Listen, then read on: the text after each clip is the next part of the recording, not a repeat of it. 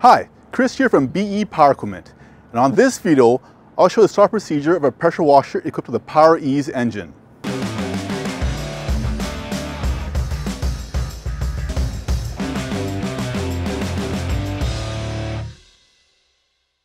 The first thing you want to do is check your oils of your machine. This one here has a sealed pump, which means there's no sight gauge or dipstick for the oil of your pump. In this case, you're good and don't have to worry about it. The engine oil, you always want to double check. There'll be a little dipstick to the side of the machine. You pull it off, wipe it clean, and then do your test by dipping and checking. You want the oil about halfway up the dipstick and you're good. If you need more oil, use 10W30 motor oil, top it off.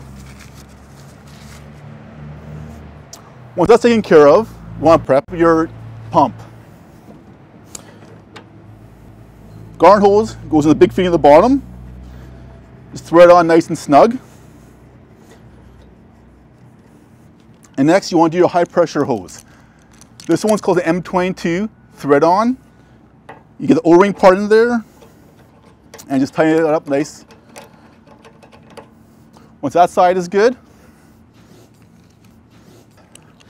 get your gun and same kind of idea.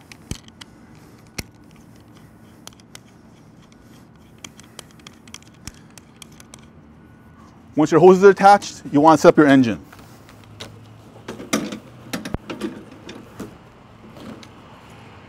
On the side, there's an on-off switch. Make sure it's in the on position. And on the left of the engine, you'll see 3 valves. The bottom one is your fuel. Make sure it's on position. When the engine is cold, choke is engaged, and your throttle, always full power or full rabbit. Once you have those, you should got enough fuel in it. Always use regular unleaded fuel with the least amount of ethanol as possible. Make sure it's fresh.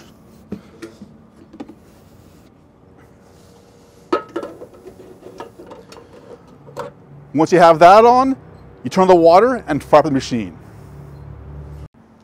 Once your water's hooked up, you want to squeeze your trigger. Make sure you have a good water flow. Once you have it, select your tip, drop the collar, make sure it's nice and snug. Give it a squeeze, and now you're ready to fire it up. Hold down the trigger, give it a pull.